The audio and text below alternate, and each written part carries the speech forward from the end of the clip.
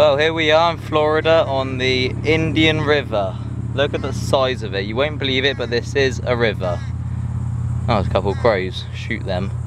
Anyway, I'm going to hand you over to my cameraman. I'm going to show you a bit of pro fly fishing for the tarpon, hopefully. There are tarpon, there's barracuda, there's a lot in here. So, let's try and do this without failing. Look at that. So, it told me to let it sink to about mid-water and just strip it in like this. And hopefully, maybe, this cast I might catch something. So I'm going to see. Lovely hot weather. What does it say? It's over about 100 degrees Fahrenheit. I don't know what that is in Celsius. Hot. Very hot, yeah. So nothing that cast, but here's what I'm using. One of them. So that's what they told me to use. So what we're going to do, maybe later on we'll go down the beach and do a bit of fishing down there, and we'll get back to you then. So I'm going to end the video now.